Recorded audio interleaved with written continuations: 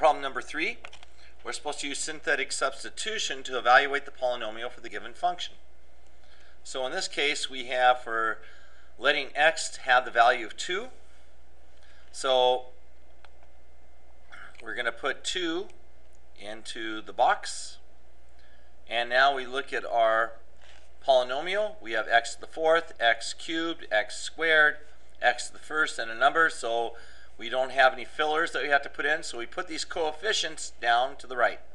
So we go 2, 8, negative 4, 2, negative 2.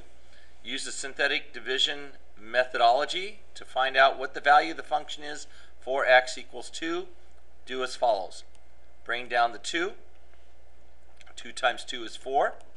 Add 8 and 4, giving us 12. 2 times 12 is 24. Adding negative 4 to 24, we get 20. 2 times 20 is 40. Adding 2 and 40 together, we get 42. 2 times 42 is 84. 84 and negative 2 is 82. The function, the value of the function. So the value of the function at 2 is 82. Double check our work. Bring down the 2. 2 times 2 is 4. 8 and 4 is 12. 2 times 12 is 24. 24 and negative 4 is 20. 2 times 20 is 40. 40 plus 2 is 42. 2 times 42 is 84. 84 and negative 2 is 82. That is the value of the function at 2.